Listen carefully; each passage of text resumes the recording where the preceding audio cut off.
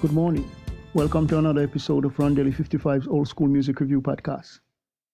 This morning it's about the singers, and I'll feature a rhythm and blues and also soul duo, Inez and Charlie Foxx.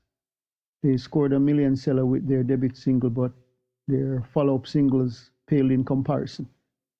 The brother and sister duo continued to work in the industry as songwriters and also producers after the split of the official duo, and went on to do some work. You can listen to the songs No Stranger to Love, 1, 2, 3, 4, 5, 6, 7, Count the Days, and Mockingbird, that famous piece. They were active from 1963 to 1971 as a duo, and also went on to work behind the scenes. Members Inez Foxx and Charlie Foxx, working for the labels Sue, Musicore, that's Musicore, Dynamo, Volt, United Artists, and also Stateside.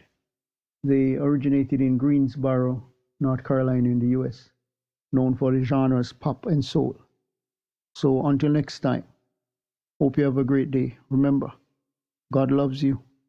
Jesus is the only way.